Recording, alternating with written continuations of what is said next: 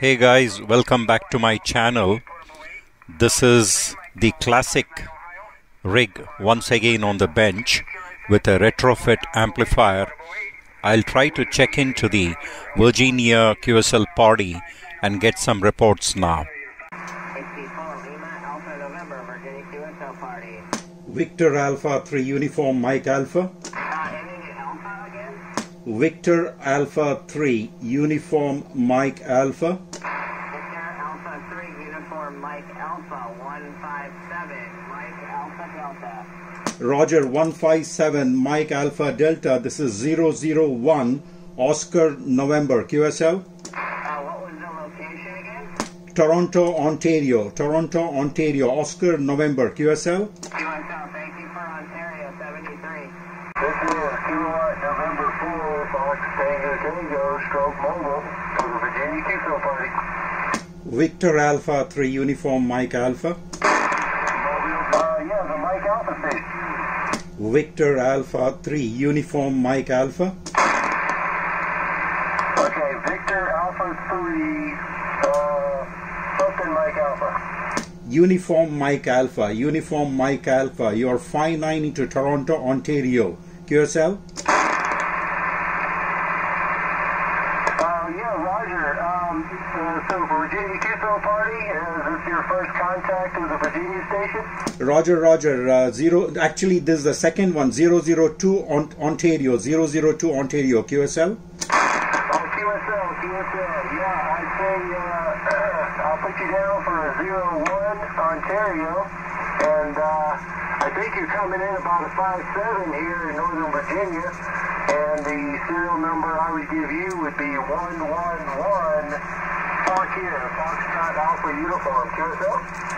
Roger. The serial number I gave is 002. 002. QSL? Okay, yeah. 002. Got it. And your signal came up. It was like 10 over 59, that last transmission. QSL, thank you very much. You're 59 plus. Thank you, 73 to you. Bye-bye. Hey, thanks for playing 7-3. This is Kilowatt November 4, Fox Tango stroke mobile in the Virginia QSL party. This is my Atlas 210X. Many years ago I got this and repaired it. It was working, but I could not get the final driver and the finals for the final module. So I have removed it. I'll show it to you.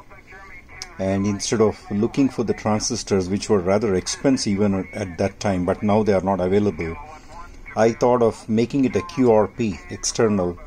So now I have built this Bangood 45 watt linear amplifier. It doesn't really give good output on all the HF bands, but I was more interested in the 80 meter, 40 meter and 20 meter, and to that end this works.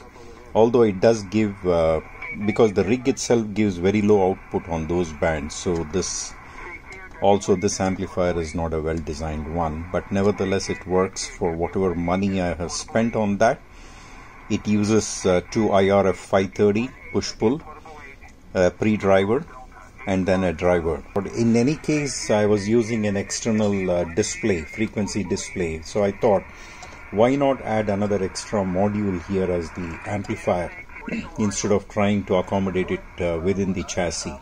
Essentially I've separated the VCC, that is for the main amp, and the bias and driver voltage, so that because the Atlas 210 doesn't switch the final power supply to the final, it doesn't switch, it is always on.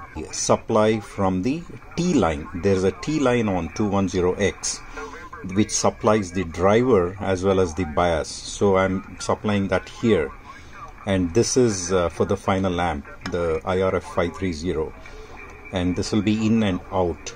Now this is how the inside looks. So as you can see, there are two IRF530s inside here, and there's the driver, there's the 9-volt regulator for the bias and the driver, and there's a pre-driver here.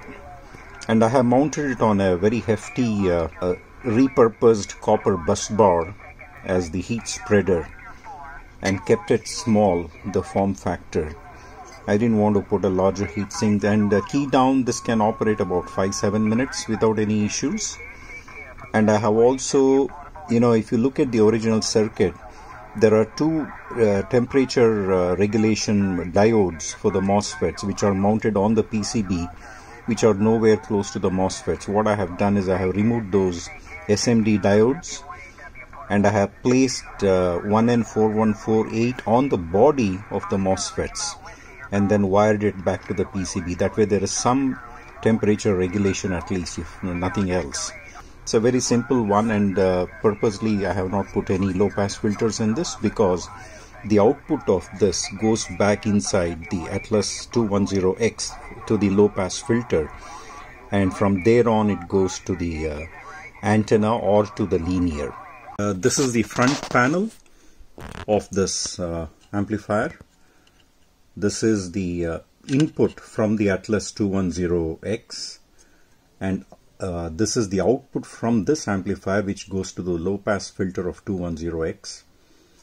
And this is the VCC supply, Vin, for the final MOSFETs, and this is for the bias and the pre-driver and the driver supply, which is switched only in transmit mode, so that way there is no current drawn by the finals or any part of the other circuit during receive mode. So only during transmit mode there is current drawn by the finals.